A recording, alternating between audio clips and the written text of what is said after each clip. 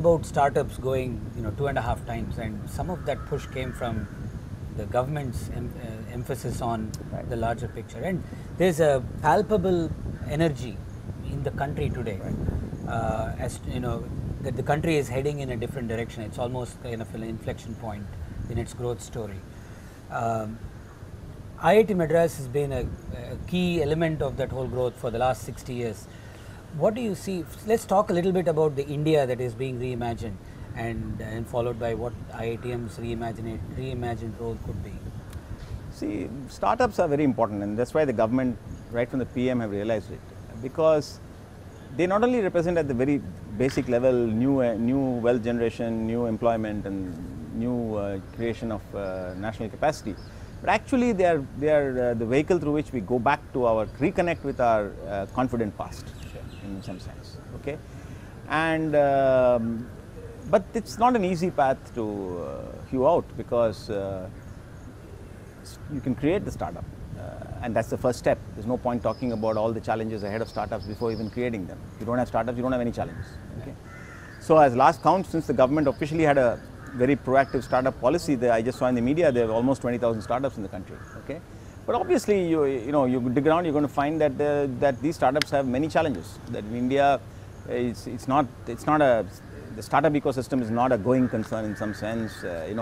Yes, everywhere in the world, a lot of startups fail, but in India, probably it's not that easy for a startup to succeed. There are many other gaps in capacity, in the ecosystem, and so on. So again, it's, I think, the role of the IITs in particular to see those early and start fixing them, so that the rest of the country and the rest of the ecosystem can benefit from that. Okay. So we at IIT are now very focused on not just creating new startups, but actually watching very carefully how they are developing, what is coming in their way, where are the gaps in capacity, and alumni play a very important role in this. What kind of mentoring do they need? How do they get it? How do you make sure you get the right kind of mentoring?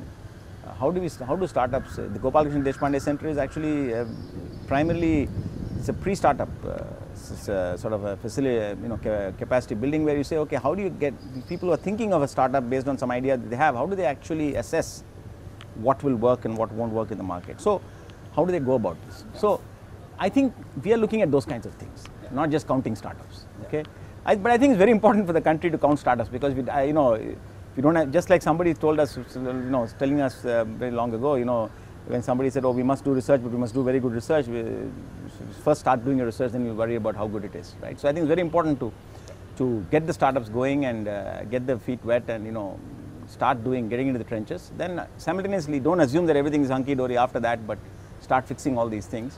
And I think then, as the percentage of successful startups reaches the norm elsewhere in the world, I think the benefits to the country will be immense.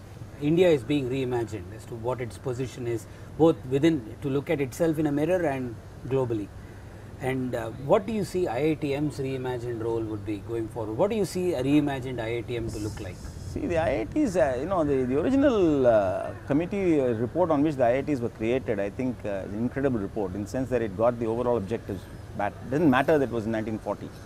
It just said that you have to be at this middle center of whatever is important that has to be done in India, right? Which means this reimagining, whatever you call it, rediscovery of reconnecting with our confidence, taking our future into our hands, making sure we get to the point where we want to be.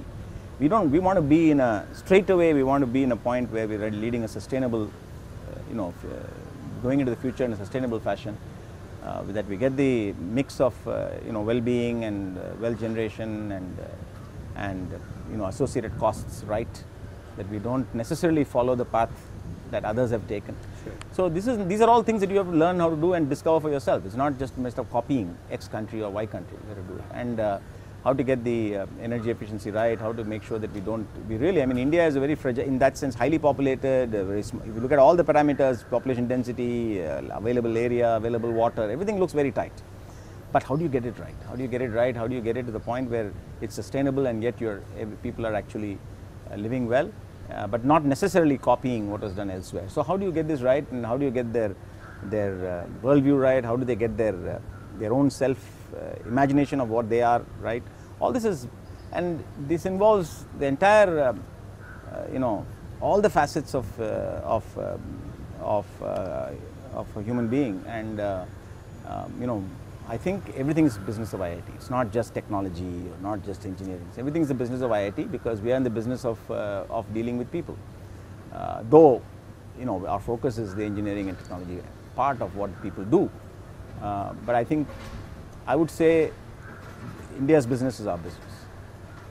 So, there are many disruptors that appear to be popping up on the horizon to disrupt the whole university ecosystems in the world. One of them is on distance education, online courses. I know, we've embraced them, we've used it to our advantage to reach out to industry and the world at large. Where do you see that effort going forward? See, I think the way we see any new disruptor is what can it do to accelerate, to strengthen our efforts in meeting this big challenge of getting India to where we want it to be. We don't see, it's a disruptor, of course, in the sense that it may disrupt the comfortable position in which some people are operating in this business. Right. They may be at that point thinking they are in the business of India's business, but suddenly the things have changed and they have to. But that's not the point. The important point is it really serving the big purpose? And if it is, if it is, we have to take it. So we have, once we realize that this online education is getting to a point, India's broadband network is getting to a point that this can help us, we embraced it. And it has only added to what we do. It has not subtracted from anything. We had to figure out exactly how to, because we've been able to reach out to the other engineering colleges in the country and science institutions in the country in a very big way. We were always asked to do that, but earlier our outreach was always limited to small numbers, not scalable, good but not scalable. But now we are able to do this without hampering any of our core efforts. And certain faculty love this, and we have enabled them to do that. Not everybody has to do this. And today, every semester we are addressing a million students across the country, those who are interested in various courses. They take exams, we certify them. Not all of them do, 12% do, but that's a huge percentage for online programs anywhere in the world. Sure. And they are mediated by the institutions in which they study. This is not being done on, above their heads or outside of their. These institutions see value in this. They are in the middle of this. We work with them as partners, and not as some ivory tower, provider. So we have, reacted to this, and we are reacting to what's becoming available, and using this to further our broad goal. But what it means is our faculty have to be constantly agile and change. No faculty member is going to see his or her universe remain anywhere similar to what it was when he or she came into the institute. That is the basic. I think the 5-year trajectory going forward has a lot of excitement to it. To achieve that in, like you said, a resource constrained world, with like we have all the butterflies buzzing around and the greenery on campus being left intact is a very exciting path to it. Thank you very much for joining us. To give you an example of that, this quadrangle here, many alumni who are watching this will remember this is probably where they came to Knick-Knack, if they are from the 80s. If they are later, there used to be something else. It was called Campus Cafe. So I forget what it was called. Okay, there was a successor to Knick-Knack. Akshaya, I think. Yeah, there was Akshaya, all kinds of things. And there used to be one dingy godown nearby which kept filling up till the point where you couldn't open it anymore. And what we have done is actually demolish all of that, built this 5th big building on campus, built a state-of-the-art food court, built this ambience, which we never had a sort of a outdoor plaza type ambience in the campus. We built all this, but if you go to Google and look at it, not a single big tree has been removed.